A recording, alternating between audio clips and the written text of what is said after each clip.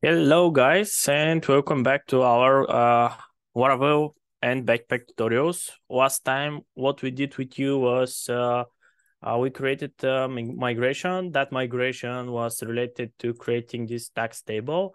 This is the next tutorial. Our main purpose at the end of those tutorials will be to have our simple article, create, read, update, delete with tags and file uploads for images. Currently, we're about to create our create, read, update, delete for tags. In order to do so, you need to have Laravel installed. We are using Laravel 9.x, the latest version, based on the date where we're recording this. Backpack, we're using again latest version. We have the virtual host setup. xampp is up and running for us. You could see it. And we have all the rest installed. If you're just starting to watch this video, please click on this tutorial. And in this tutorial, first you need to create the migrations. So I'm assuming that you already have run the migration and you have all the tables that you need created. So this means that you have the tax table, and inside the migrations, I could see that this has run successfully. So the next thing that we need to do is create a create, read, update, delete for tag. What I'm going to do is type PHP artisan backpack, then CRUD, then tag. Please keep in mind that in here I'm using the single form for creating the CRUD operation. I'm not using the plural form of the word tag. When I run this, I should get a message whether it executed successfully or no. So I'm running it. Let's see. Yes. I'm being asked how do I want to make the validation rules. The validation rules will be based on request. So clicking again, typing request and clicking enter. And I see that everything executed successfully, and I get a message that if I refresh my page, I should see tags. As you could see, yes, this has been updated, but if I go to attack, I have name and swag, and if I click save, we have an error. So why this is happening? One step behind. Backpack created for us a new model, and that model is inside app model stack. So if I go to app, then if I search for models folder, I could see these tags.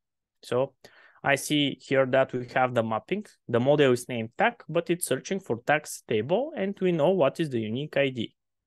This is good. Then the next thing it created for us is tag CRUD controller. This controller is inside app, then HTTP, then controllers, then admin, and then we have the tag CRUD controller. This tag CRUD controller has some setups, setting the entity names, is there any prefix, then showing what should be visible in the list, then create operation, it says, hey, use for validation the tag requests, show fields for name and swag, and then this is the update operation. The next thing it does is it creates a request file for us. This request file is inside app HTTP requests tag requests. So app HTTP, then we are searching for requests, tag requests. Using request file is one of the ways how you could move around Laravel. The idea is that I have a request specifically created for this entity tags, and this extends the form request. Extending the form request, it gives me several methods that I could use out of the box. One of them is I could easily check whether I'm authorized to make this request. And if I'm not authorized, it will automatically return an error. And this is really useful when it comes to providing different permission levels to different users. Another one is you have rules, attributes, and messages. We will be using the one related to rules. But before that, let's continue. The next thing that Backpack updated for us, it updated the routes. Routes is where you define all the rules, which it means currently, if we have a middleware, this is the middleware for admin. This is the namespace which we are using, and we say, hey, we have CRUD controllers. These are all the CRUD controllers for user. It's user CRUD controller. All the CRUD controllers for tag is tag CRUD controller. And how do we know that this is CRUD controller? Well, you see, we have create, then we have the normal listing, then we have view, then we have delete. If I go to users, currently I'm in /user. If I click create, I go to create. If I open and click edit, I go to edit. I have the reference of the user as a parameter.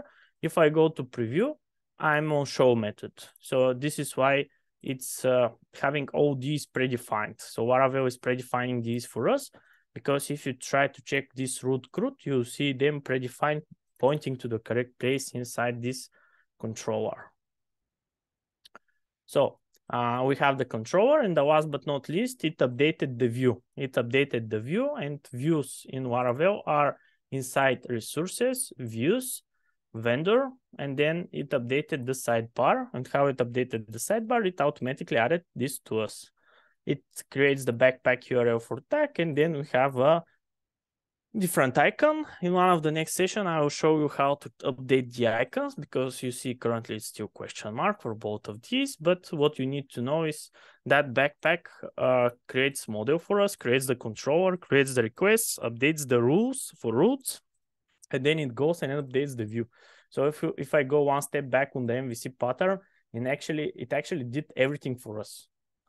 It updated everything for us. And if you compare this to the MVC simple app that we had, there's a video recording. You could check it in the channel.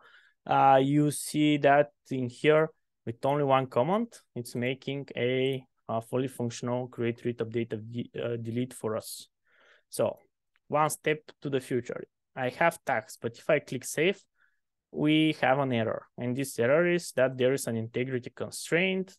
Name cannot be null. Yes, and this is expected, because if you check the tags folder, you know that we said that this should not be nullable. Also, we created unique indexes on both of them.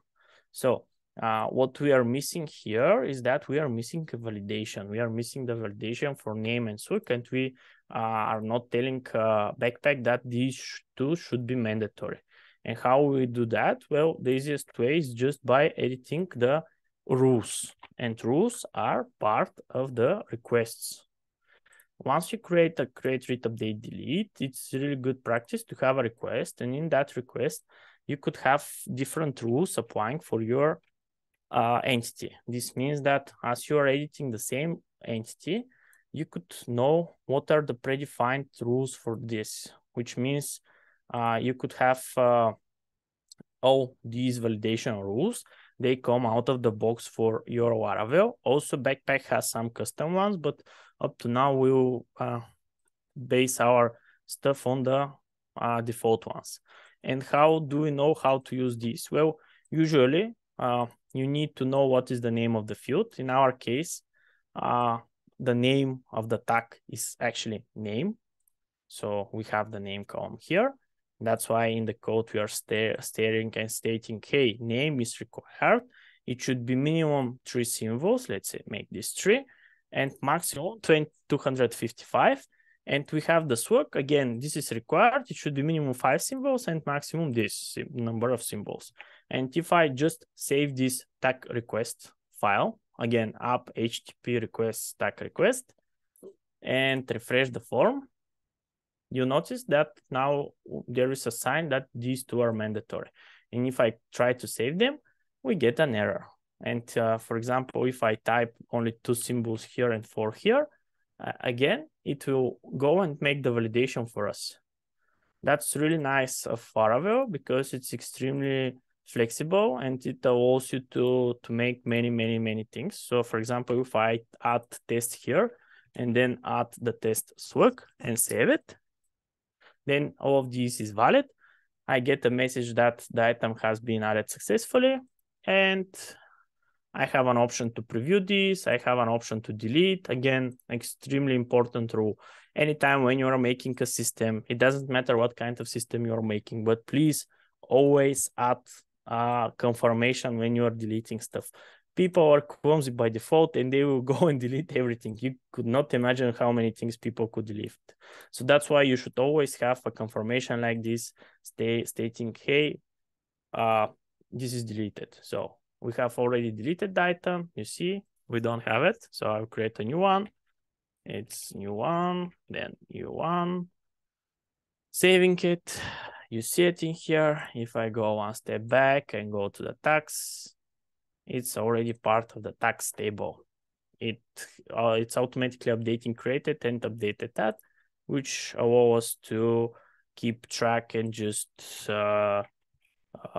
it's easier to monitor. So you see it was created at this time and it was updated at again the same time, because it's only for the minute, but in here it should be visible. So if I refresh, you see that it was created on in 22 seconds after 27 minutes, and in here it's 41 seconds. So this is automatically updated for us. And if I make another one,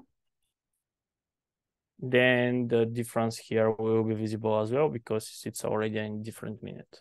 So that's easy to just make something usable. You could use the filters, and this comes out of the box for you in Laravel.